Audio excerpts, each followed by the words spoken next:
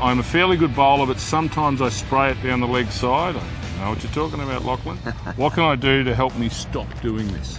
Well, Lachlan, we've all done that in our past, mate, but I think most importantly, with an action, assuming you're bowling to a right-hand batsman, you could be spraying the ball down the leg side because you could be falling away a little bit. So I would say keep your arm up nice and straight, up as high as you can. Imagine there's something on the top of the net or a star in the sky.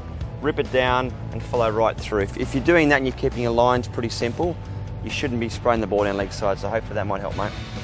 I'm well amount of tea and soup too, mate, the action. It's working beautifully. Sam Connolly joins us from Queensland. He's 17 years of age. I'm a medium pace bowler. I'm having trouble with my back when I bowl. Do you think I have a problem with my action, or do I just have a crook back? Well, Sam, I've been there. Unfortunately, I've broke my back twice. If your back is sore or the part of your body is sore, it's sore for a reason. So it's important that you might want to get your dad or some coach that you might have been coached from to maybe video you from behind or front on to see what you're doing with your hips and your shoulders. It's important that as a bowler that you keep your hips and shoulders in one line. And what I mean by that is that if you're front on, your hips are front on, your shoulders are front on. If you're side on, your hips are side on and your shoulders are side on. What happens is if you start to mix it, and what they call a mixed action or hyperextension counter rotation, that's when your back might get sore. So I'll suggest get some video, see if your action is mixed. If it's mixed, try and straighten up your legs and your shoulders, and hopefully that might fix the problem. Just quickly, those back problems are generally base of the back or higher up? I had mine down pretty low. The second lot was about sort of medium lumbar vertebrae. So it's actually amazing how much you learn about your body too when you're a fast bowler. Zach from Queensland is our final email. I'd like to know what I need to do in the gym and what diet I need to have to become an express bowler like you. Well, Zach, you're 15, mate. I would probably recommend for the next probably year or two. You don't need to do heavy weights, mate. You have to let your body grow.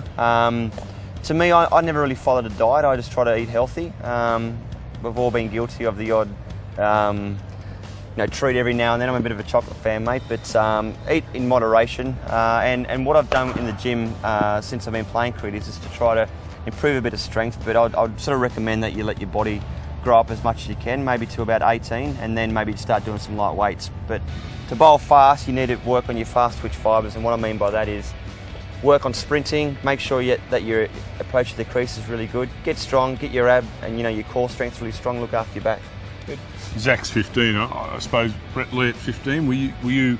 It was just bowling then, or was it starting to become scientific? No, look, I sort of never touched the gym until I was 18 or 19 years of age, and even then it was only like light weights. So to me, sprinting was very, very important to me. I found that if I did 10, 15 sprints at most training sessions over 30 metres, which is about my run up, I found that I would run in a lot quicker, obviously. By the time I was playing in the game, I felt like my action and my approach was a lot more efficient. Rhythm. Yeah, and rhythm, and that's helped my bowling. So I wouldn't be touching weights at 15. That's my personal opinion, but making sure these bones grow up and everything like that first, and then maybe do some light weights. Darn good advice.